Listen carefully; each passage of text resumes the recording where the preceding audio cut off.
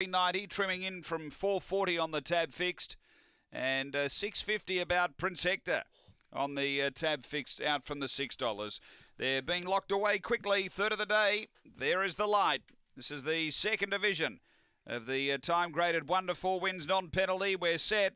Favourite is Billman Stunner. Racing, Billman Stunner out okay. It's copping some pressure early. Got shuffled back to second last. Now last. Down the back and Marshall Flyer away by 3 to Beers with Jeff.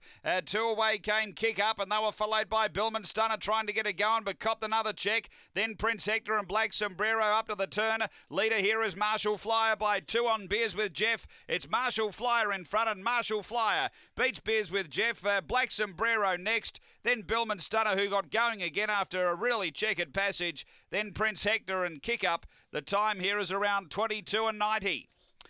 After the running of race number 3, and in front's a good spot to be in the short course greyhound action, and Marshall Flyer able to boot up, grab the front, and has been too good here. Numbers are 2, 4, 8 and 1.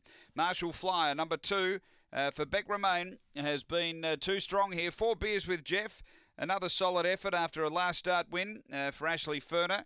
And third going to 8, which is Black Sombrero. He was out the back. He got shunted back early, but he did make a bit of ground late. And then you had the fave, Billman Stunner, who copped a couple of checks through the run.